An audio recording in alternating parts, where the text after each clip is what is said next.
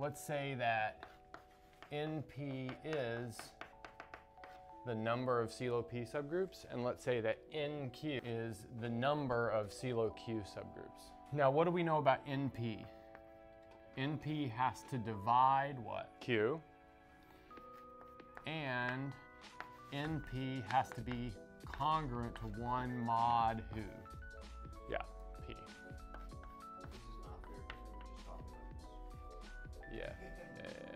So let's see, this means that NP comes from the following set. 1 comma Q intersected with 1 P plus 1, 2P plus 1, so on and so forth, right? Good. Now, observe that this does not necessarily tell us how many CeLO P subgroups there are, because this could have a non-trivial intersection, right? Yeah. So this will intersect to 1 comma K times P plus 1, where K is some number, right? So that means that NP is either equal to 1 or NP is equal to K times P plus 1 with K bigger than or equal to 1. I guess we can like fuse those two things together into it's equal to K times P plus 1 where K is bigger than or equal to 0, right?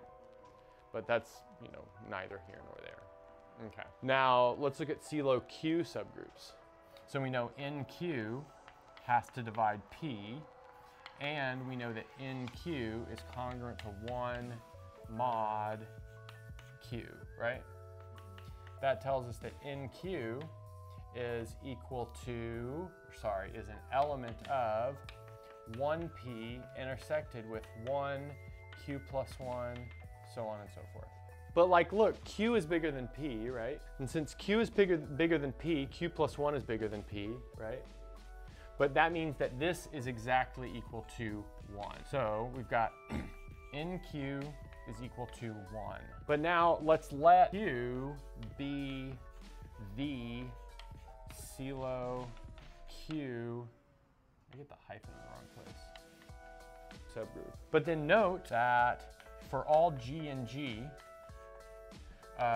G, Q, G inverse is another group of order Q.